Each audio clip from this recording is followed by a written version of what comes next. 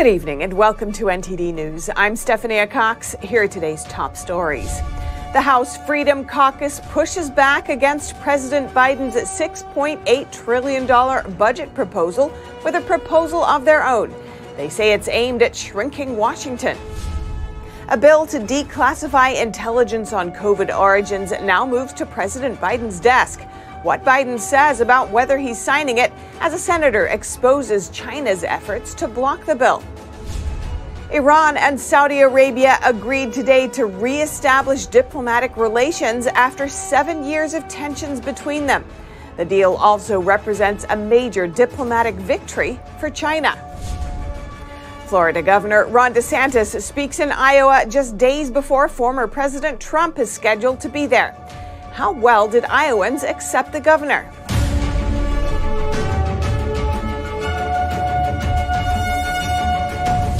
The U.S. economy added 311,000 jobs in February. That's according to the Labor Department's data released today. It's a drop from January's blockbuster jobs report that brought 504,000 positions. Even so, February's job numbers were higher than economists predicted. The Federal Reserve has been battling for almost a year to slow the economy and crush the highest inflation in 40 years, but the labor market continues to defy those efforts. Meanwhile, lawmakers grilled Treasury Secretary Janet Yellen today over President Biden's budget proposal. In response to that budget, Democrats are defending more government spending, while the House Freedom Caucus unveiled its own plan. Here's NTD's Melina Wisecup with more from Capitol Hill. President Biden's $6.8 trillion budget is an increase of about $0.6 trillion. This includes increases for both defense and non-defense spending, as well as a 10% boost for the Social Security Administration. Democrats expectedly welcoming Biden's plan that he says is also aimed at cutting the deficit. We're dealing with a country that is growing, changing with more demands. How can the government ensure that deficit revenue is raised? Nobody can ensure that. Look at what Donald Trump did. The congressman had just attended a hearing where Treasury Secretary Janet Yellen was being pressed on President Biden's tax and spending plans, some lawmakers expressing skepticism that Biden's corporate tax hikes would make America more competitive. Here's a look. Answer the question how we're going to hold China accountable. We can't even keep balloons from flying across the United States. How are we going to hold them accountable to the OECD framework? If China's not accountable, we will tax the income of Chinese companies operating in the United States. And this all comes as the clock is ticking for Congress to raise the $31.4 trillion debt ceiling. Republicans expectedly opposing President Biden's proposal are working to enact stricter budget measures. Only in America can a president who's increasing the national debt from $31.5 trillion to $49 trillion, can he come out and the media say, we're reducing the national debt? Democrats have repeatedly pinned Republicans for not unveiling an official budget plan. And while this is true, McCarthy says he plans to work with President Biden on the budget. And now the House Freedom Caucus has unveiled its own budget meant to cut money from government agencies. We rescind all unobligated COVID-19 funds. We recoup the $80 billion in IRS expansion funds. And we recoup billions of dollars of wasteful climate change spending in the so-called Inflation Reduction Act. And this proposal does carry some weight because remember, this is the same group that opposed McCarthy's speakership back in January to force certain budget mechanisms and House rules to be enacted. So it is important to note the significant amount of leverage that this group will have in influencing Speaker McCarthy's budget proposal. Representative Perry tells me that he doesn't believe McCarthy will be opposed to this plan that the Freedom Caucus has laid out. And a senior staffer with the House Freedom Caucus tells NTD the plan is the path forward for getting 218 Republican votes in the House. So we will likely see this proposal playing a big role in the House GOP's official budget proposal. Reporting in Washington, D.C., Melina Wisecup, NTD News. And Yellen also told lawmakers today that she's monitoring the situation with the Silicon Valley Bank, or SVB. SVB collapsed this morning after depositors started pulling their money out. A federal agency, the Federal Deposit Insurance Corporation, or FDIC, has taken control of the bank to protect customers from losing all their money. It's the largest bank failure since the financial crisis. The sudden collapse prompted the global banking sector to shed billions in market value.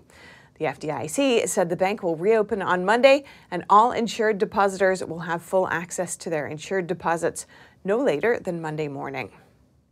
And the House today unanimously passed a bill to declassify intelligence on the origins of COVID-19. And President Biden now has to make the decision to either sign or veto it.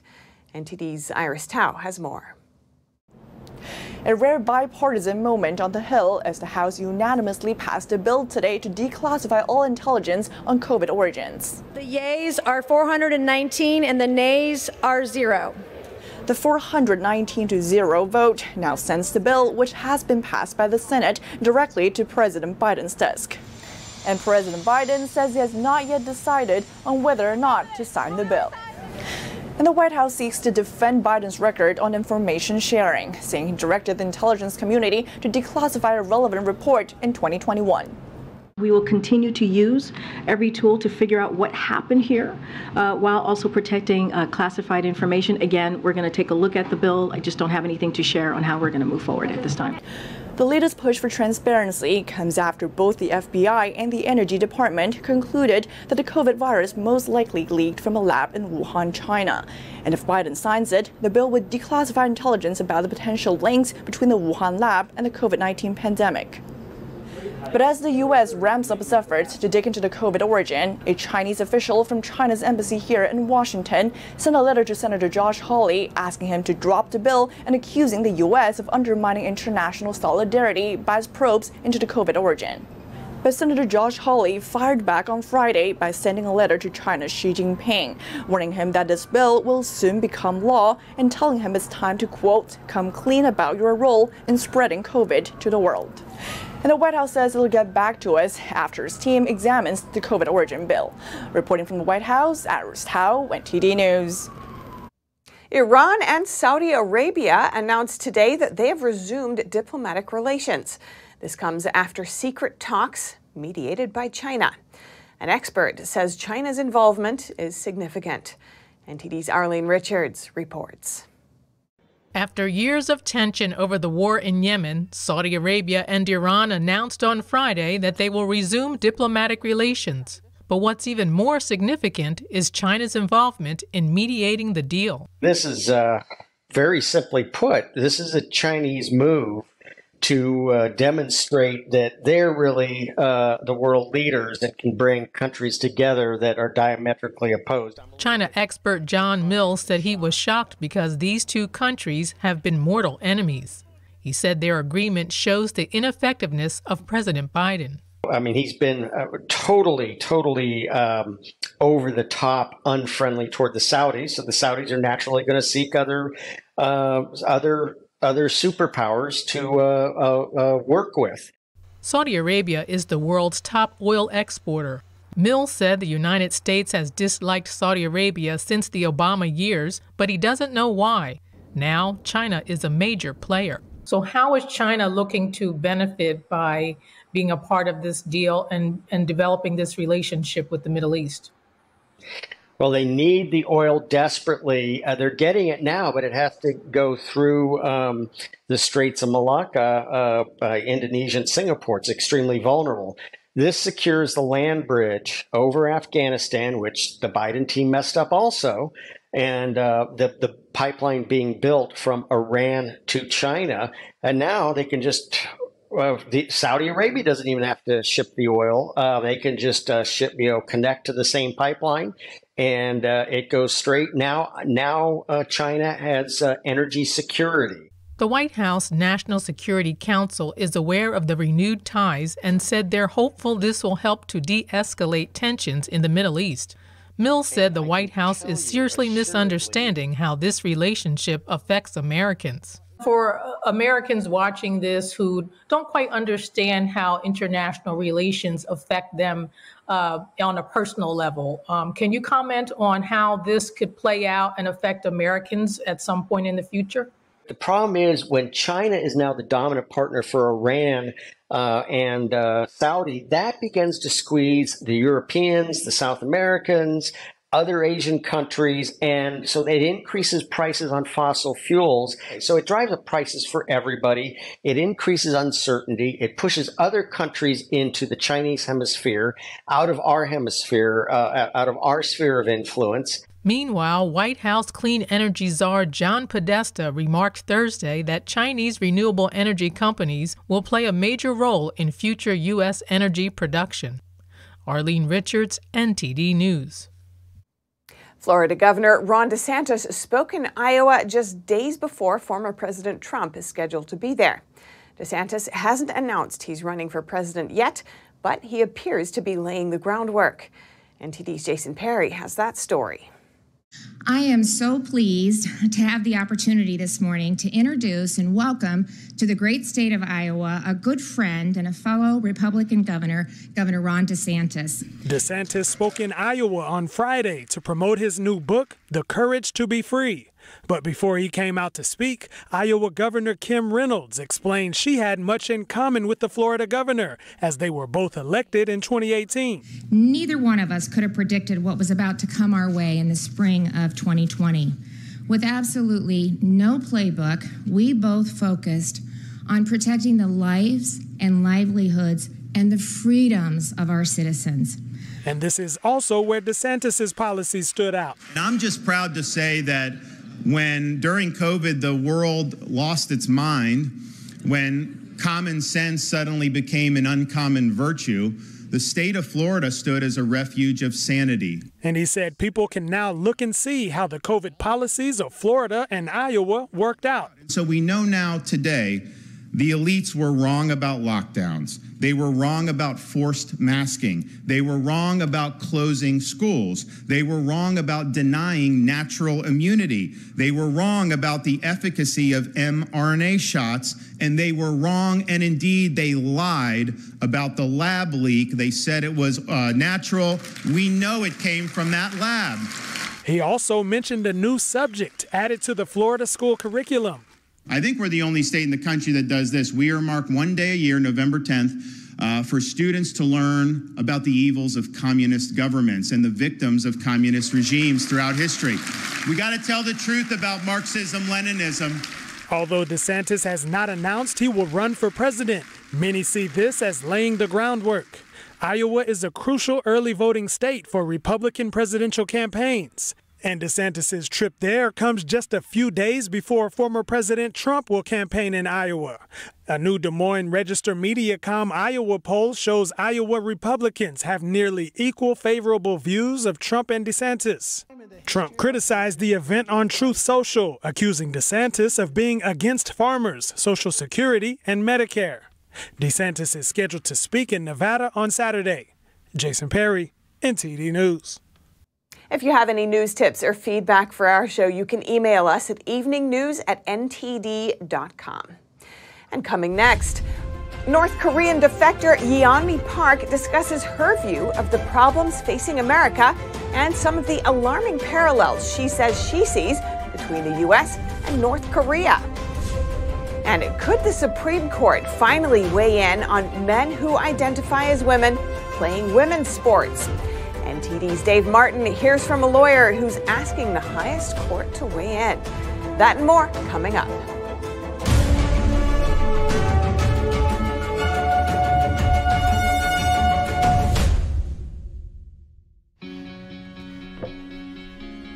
Looks like you've been sleeping well. Megan, he's back. The MyPillow guy. And you're looking good. Still feeling good. Well, just when you thought it couldn't get any better, we've got the best pillow ever, MyPillow 2.0.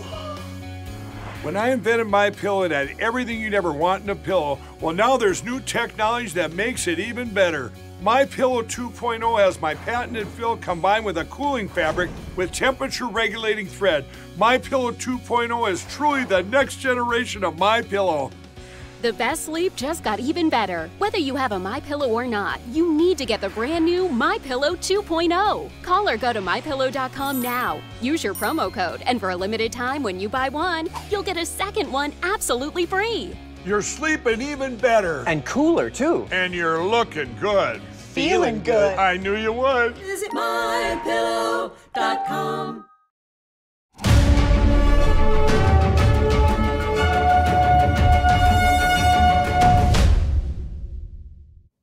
Is America becoming more like North Korea? North Korean defector Yeonmi Park says she's seeing many warning signs. The host of American Thought Leaders, Yanya Kellick, sits down with Park to discuss what she sees as the problems facing America. The tactics that are being used in America right now to control people were the same tactics the North Korean regime used to control us and enslaved us eventually. Yeonmi Park fled North Korea at the age of 13, first to China, then to South Korea, and she eventually came to the United States. But she says the America she saw was not what she had expected. I went to Columbia University, and there I was reminded by a lot of things that I saw in North Korea, what was happening in America. And Americans were not able to recognize those threats the way I could because they never lived in truly oppressive country. Park draws comparisons between the control of speech in North Korea and political correctness in America. She argues that in both situations, the ruling elites decide what the truth is. North Korea, the Communist Party, the regime decides what people can talk about or not. If you disagree with the party's line, you get executed. In America currently, if you go against political correctness, you lose your dignity, your character is assassinated, and you lose your livelihood. Park draws another parallel between the political climate in the two countries. So right now there's so many Biden promises like the students' debt forgiveness. The same tactic that Kim Il-sung used to buy the votes to become a dictator eventually. That somehow the governments keep promising things should be free.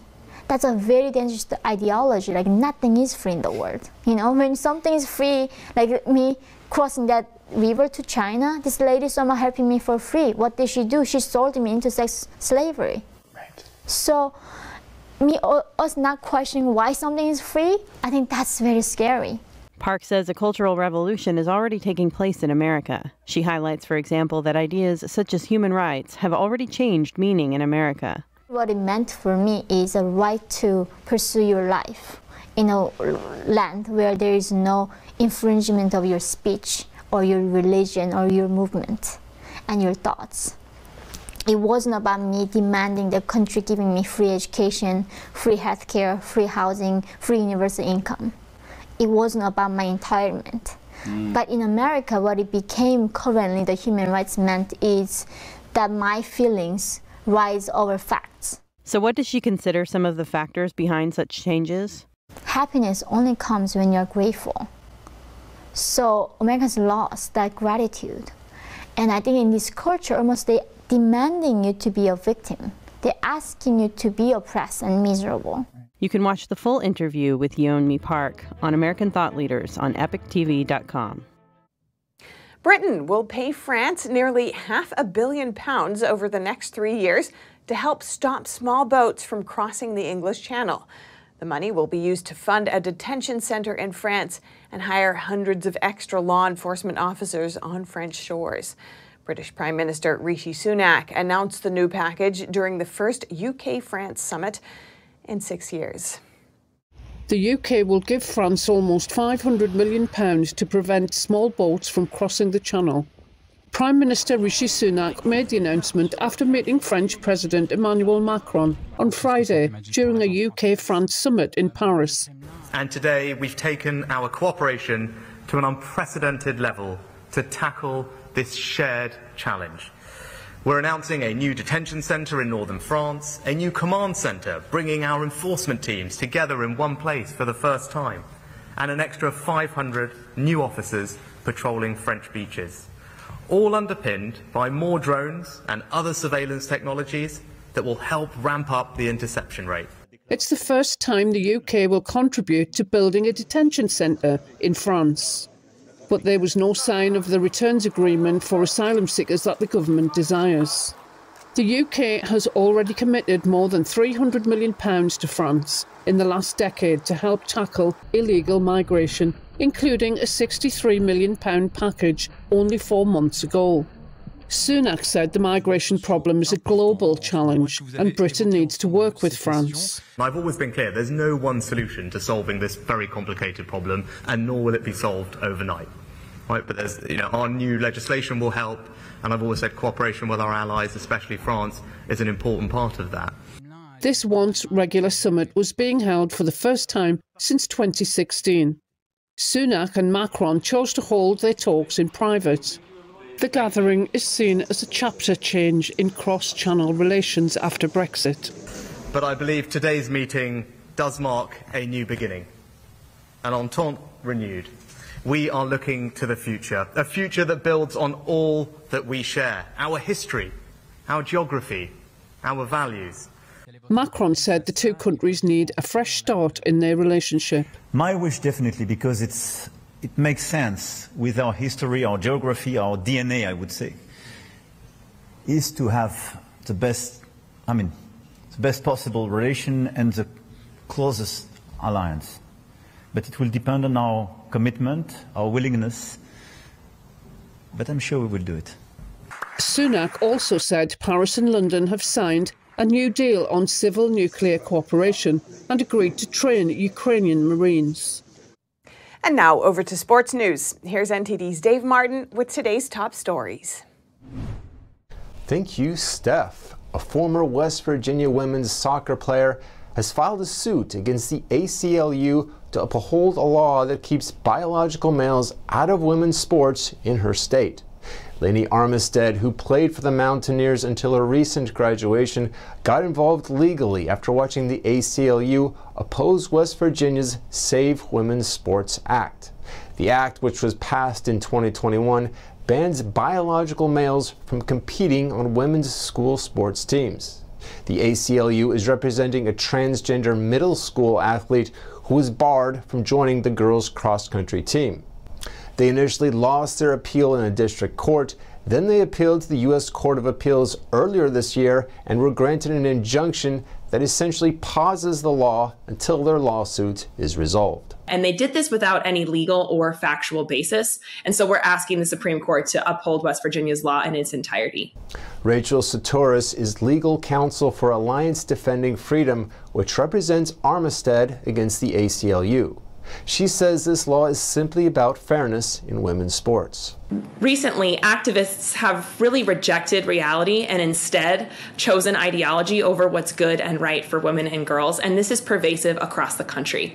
We have girls losing out on podium spots, on public recognition, on the chance to compete for scholarships, and really the chance to even have an opportunity to compete in women's sports when males take their spot. Should the Supreme Court hear their case, it will be the first time they rule on the issue of transgender sports. Saturis says should they hear it, they would simply have to uphold Title IX, which prohibits schools from discriminating based on sex and was enacted to ensure equal opportunities for women in sports. That's just common sense, that males are bigger, faster, and stronger than females, and they shouldn't be allowed to take women's opportunities, which was the reason that Title IX was created. Meanwhile, Armistead, who's now attending law school, credits Title IX for her athletic scholarship. And for your sports viewing schedule tonight, the NBA has 6 games on, including one with 2 of the top 3 scorers in the league, as the Philadelphia 76ers and Joel Embiid, who's tops in the NBA in scoring at just over 33 points a game, host the Portland Trail Blazers and Damian Lillard, who's third at just over 32. And in the college games, several top 25 battles are on tonight. As UConn plays Marquette, Duke battles Miami, Creighton and Xavier square off, and finally in the Big 12, it's Texas versus Texas Christian. And lastly, for you hockey fans, just 2 games on, as Florida hosts Chicago and Anaheim plays at Calgary. And that's it for your sports news today. Steph, back to you. Thanks, Dave. And that's all for today's news. Thanks for tuning in. I'm Stephanie Cox. Good night.